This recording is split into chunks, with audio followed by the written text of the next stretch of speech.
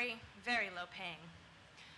So there I was, stuck in the gutter, scrounging for crumbs, just barely getting by to live. My only one possession was a gun and one single golden bullet given to me by my father when I was young. He told me, he said, "Mary, now keep this bullet until it is absolutely, positively necessary that you use it." So I waited, and there I was, half dead in some gutter in some godforsaken town, just waiting for that opportunity to arise.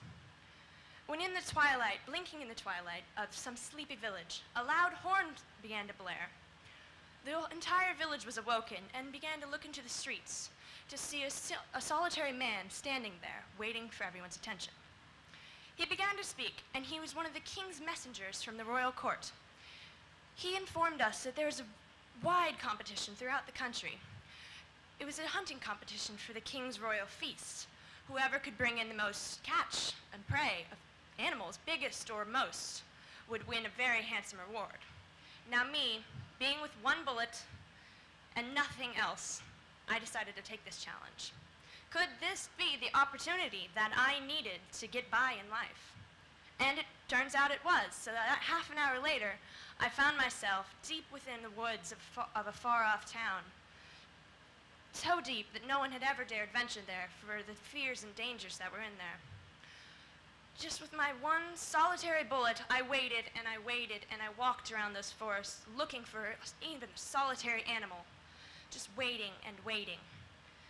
And when the sun began to set on that fateful day, it felt like the sun had begun to set on my dreams and my hopes of living another day. But just when I thought all hopes had been lost, a miracle happened. My foot caught on a root and I tripped. But the miracle of this trip is that when I hit the ground, my arm hit the ground subsequently. And the gun fired. And as I watched the only bullet I had in the world, my only possession besides a now empty gun, I thought I was watching my dreams disappear into the sun. But then, by chance, a robin flew past. And by chance, the bullet happened to hit the robin in such a way that it not only killed it and landed it right before me in the ground, but it ricocheted off of the robin and down to a nearby stream, where it happened to hit a passing rabbit, and off of the rabbit to an oak tree back into the sky where it hit an eagle, and from the eagle to an elk, and from the elk to a moose, and from the moose to a fox, to a wolf, to a deer, to a zebra, to a hyena, to a giraffe. I don't know where all of these animals were coming from. But just when all my hopes and dreams and my dreams had become a vivid reality, and I thought I could get no higher, a loud growl had informed me that my final mark was hit.